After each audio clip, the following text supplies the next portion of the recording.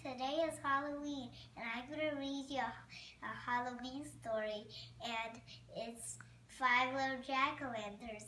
And do you guys know the book, 5 Little Pumpkins?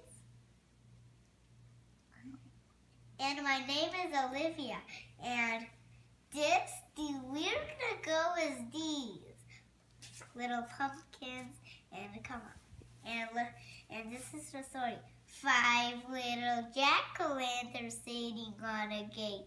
The first one said, "Oh, it's getting late." The second one said, "There's frost in the air." The third one said, "But we don't care." The fourth one says, "Let's run and run." The fifth one said, "We're ready for some fun." And woo went the wind, and out went the lights. 5 little jack-o'-lanterns rolled out